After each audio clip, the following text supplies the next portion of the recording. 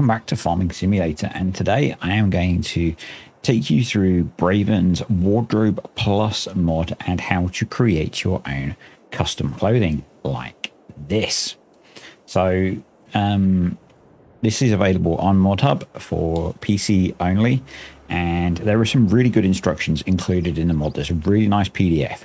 If you're happy using that PDF, go read it, work through it. If you're not, I'm going to take you through the steps of how to add a custom logo or whatever to the clothing that is available. You will need for this paint.net. I'll try and remember to put a link below, and probably 7-zip would be good, and Notepad++ or Notepad or something like that, depending on how far you're going to go into it. And you'll want whatever you want to put on there as a PNG file with a transparent background. So go get all those sorted, and I'll see you back on the desktop to have a look at how to do this. Okay, so we're going to want to go to your mods folder. That will be in My Games Farming Simulator 22 mods, and you will have wanted to have downloaded one Wardrobe Plus. There is an example mod as well that Braeven released, but you don't actually need that to create your own, because there is a blank example included in the original mod. So first thing, if you open up the mod, you'll see there is this instructions for Wardrobe Plus.pdf, and this is what I have open in the background. The instructions are really good, and I am basically going to work through these with you for those of you that prefer kind of a visual guide on how to do things. So everything you need is in the instructions. I'll pick up on a couple of little useful tips as we go through of things that I found having a play with this. But pretty much everything you want is in the instructions. So I'm just going to move that off to the side so that I have that available to refer to. I have gone through it a couple of times, so I may not need to use the instructions. I may be okay to work through it. The next thing you're going to want is, you'll see there's this folder called sample mod. If you click in there, so we are in 7-zip at the moment. Should have said that probably. If you don't have it installed, you will need to go and install 7-zip. If I haven't included a link below, use Google. And you'll see here we have FS22 Wardrobe Plus basic.zip. And what we're going to do is right click on this. We are going to copy to, and we're going to copy it to our mods folder. Now for me, it knew where that was, so I'm just going to click OK. If not, you'll just need to navigate to it. So if we go back now, close that, you'll see in the mods folder we now have Wardrobe Plus basic.zip, and we're going to right click on that with 7-zip, and we are going to extract it. And then you can delete that one. If you screw up or whatever, you can always go back and it is still in there, or you can re-download it. So there's that. So if we go into here now, you can pretty much ignore all of this. If you want to create multiple separate mods, then that's a bit more advanced. You'll want to rename this, and you want to do some stuff in the mod desk and things. Or if you want to include multiples of, let me just close all of those. If you want to include multiples of similar things, then you'll need to do that as well. I'm just going to show you the basics here. If you want to get more advanced, then you can kind of work that out yourself, is my view. So what we're going to do is we're going to go into textures, and we are going to pick one thing to customize, because the rest are pretty much all the same. We're going to do the male t-shirt. So what we want to do is we are going to select the t-shirt male diffuse, the t-shirt male icon, and the t-shirt male mask. We want all three of those, and I'm going to do right click and open, and that will open these with paint.net. There we go. So you will need to install paint.net. You want something like paint.net because it can do the right file formats and things. And thank you, GeForce Experience. So the next thing we want to do is open up our picture that we want to put on here. I am going to use the Farming Simulator 22 logo because it works quite nicely. You'll obviously do whatever picture you want to put on your clothing. So I'm just going to go and open that and I will be back. Okay, so I've now got open the logo with a transparent background. The transparent background is important. And the 3 files from the mod. And what we're going to do, the first thing you want to do is your logo that you, or your picture that you want to import. Lost my cursor. There we go. You need to make sure that it's small enough that it fits on the on these. So these are 1,000, just over 1,000 pixels wide. So the first thing that I do is go into this one, click on image and resize, and I make this about 500 pixels and click OK. And that'll shrink it down so that you can at least get it on the picture. And then we're going to do copy. And then we will start off in the diffuse. And we're going to do edit and paste into new layer.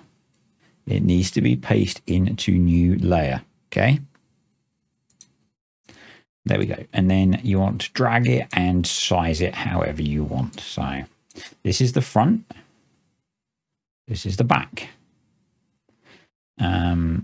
So I'm going to do it on the front and I'm going to make it quite big. Okay. So drag it around as you want. So to drag it around, you just, where you've got the 4 arrows, it's just left click to move, to resize, put the hand on one of the dots on the corner, hold down left click and drag to resize. So the next step we're going to do is we are going to copy this. So edit, copy, and we're going to paste it into the mask. So we'll do edit, paste into new layer. Remember, it needs to be new layer when you do this. Okay. The next thing we want to do is we're going to go over to here and we're going to use the magic wand, or you can press the S key because we need to select the logo. What you can do is you can play around with the tolerance here and that will change how much is selected. I want it like that, so it has selected all of the text there. Okay, so you just go up to this little box, left click, and you can slide and it will adjust how much it is selected. And then the same, we'll hold down control and we'll do that over here as well. So that's selected the farming simulator and the 22. We then want to do edit and invert selection. We then need to go to the layers tab, which is here. If you can't see that, go up to the top right hand corner here where it says layers and just click that or press F7.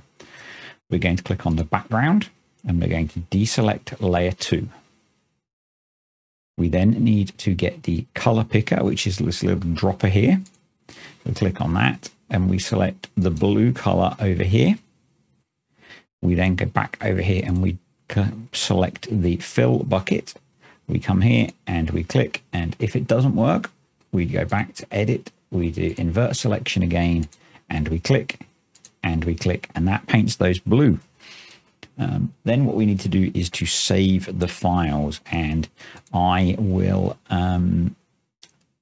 cut and put up on the screen the settings that you need to have. I'll also show them here. It's probably easier just to show you here. We do file and save as.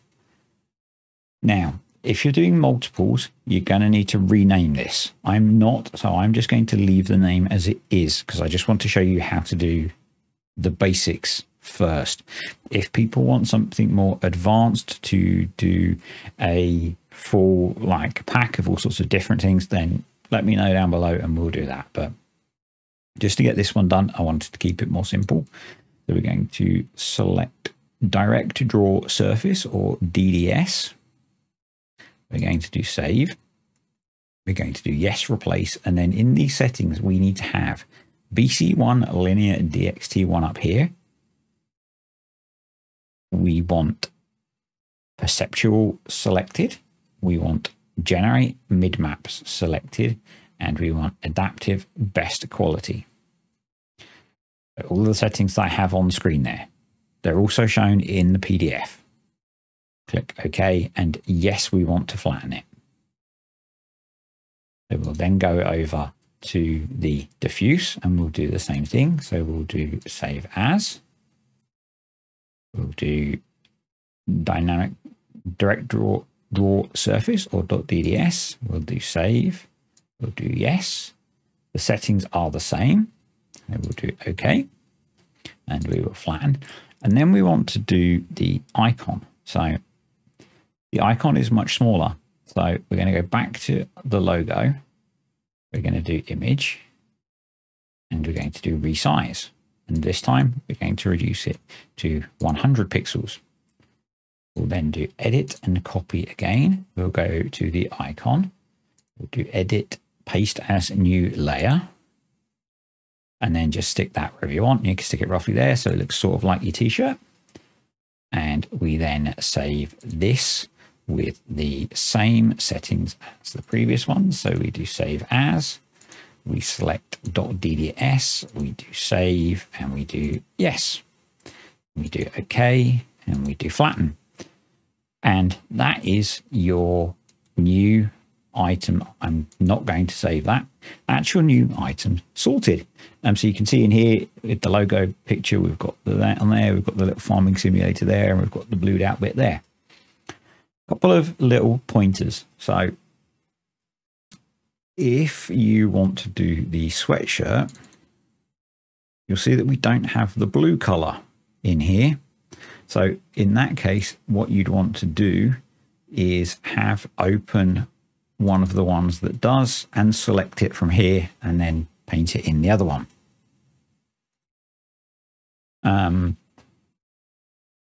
I have found that some things don't select very well. So for example, my logo doesn't select very well. The way that I found was good to do that is to, let me show you actually. Let me show you. If I open up the polo shirt. So this is my logo for my YouTube channel. And we'll do the same thing. So we're going to resize it down to 500 pixels. We'll then do edit, copy, edit, paste as new layer.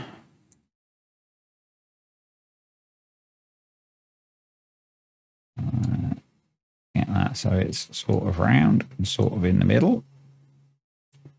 We'll then do copy, so Control C to copy. We'll go over to this one. We'll do edit, paste as new layer. And then if I zoom in and get the magic wand again, you'll see if I try and select this,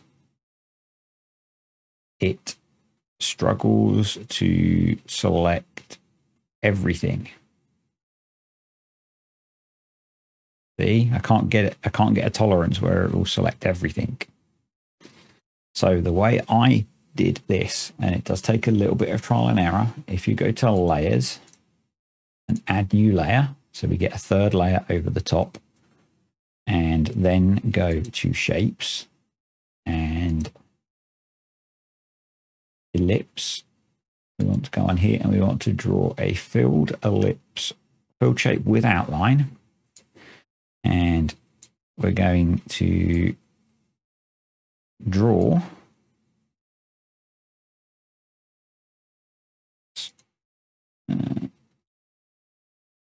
get rid of that magic select thing.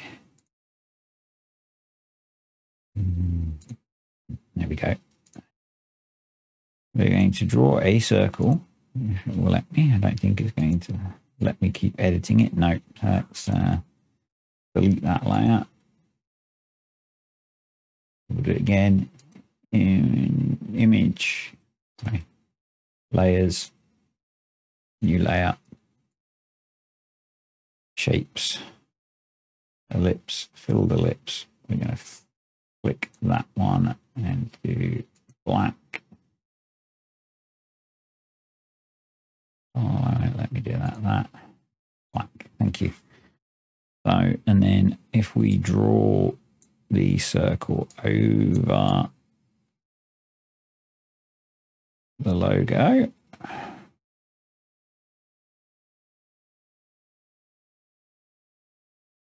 I think I found I need to make it ever so slightly smaller. But I'm sure a bunch of you will be wanting to do something like this. So there we go. That's that. And then if we use the magic wand and select the circle, then go to background, deselect both of those, do an edit invert selection, get the color dropper again, pick the color up, get the bucket, uninvert the selection, there we go. And then if we do file, save as again, save as directorial surface, yes, yes. The settings are all the same as before. It will save the settings for you. We're going to flatten. We'll go to this one. We'll do file, save as, directorial surface, save, yes. Okay, flatten. And then we'll go back here. We'll do image, resize, and we want to go down to 100 pixels. And we'll do edit, copy, go to here, edit, paste as new layer, stick that on there, file, save, directorial surface, save, yes, settings are the same, okay, flatten. Right, so that's how you would do it if you're struggling to auto-select stuff. You might not need to do that. We're then going to go back up to this layer, to Wardrobe Plus. Press Control-A to select everything. Right-click on it, 7-zip, add to FS22 Wardrobe Basic.zip. Going to select that and do Control-X to cut it. We'll do Control-V to paste it in the mod directory and delete that. And I will see you back in the game. So when you load up the game, you should see Wardrobe Plus even, Basic. So we're going to select that and do Start. And then we'll let it load. So we're in the game now. To open the wardrobe up quickly, it's Alt-P. Don't know if you guys know that. And then you can see here we have our Farming Simulator 22 t-shirt looking very smart. You can select different colors if you want. To you. And then we have our Disturbed polo shirt. And I didn't quite get the logo in the middle, but you can see that that's worked as well. So if we confirm that, you can see there we are in game. And then the t-shirt also in the game. Let's turn around so we're looking a the lights a bit better. There we go. So yeah, that's how you do it. As I say, if you are creating a more complex pack with multiple t-shirts or whatever, you're going to need to rename some of the files and things. There were instructions on that in the PDF. I really just wanted to take you through the steps of what to do in creating the textures. And that's it. If you like this mod, make sure you go into Mod Hub and rate it 5 stars. Braeven has done an awesome job, I think, here. I remember watching FarmCon last year and Giants saying that this was not possible. It was too complicated when people asked about being able to create custom clothing and stuff. So yeah, he's done an awesome job of getting this to work and be relatively easy to use for people to create their own custom stuff. I'm sure over time people will be releasing bits for this, you know, for custom things, but you can pretty much do what you want, really. You can put any image on the clothing that's available. Yeah, so if you enjoyed this video, click the like button. Comments, questions or suggestions, you can stick them below, but you could also go to Braeven's GitHub. There's a link for that on Mod Hub page. Or if you ask them here, I might bug Braeven to come over and answer some of the comments. And that's it. See you next time.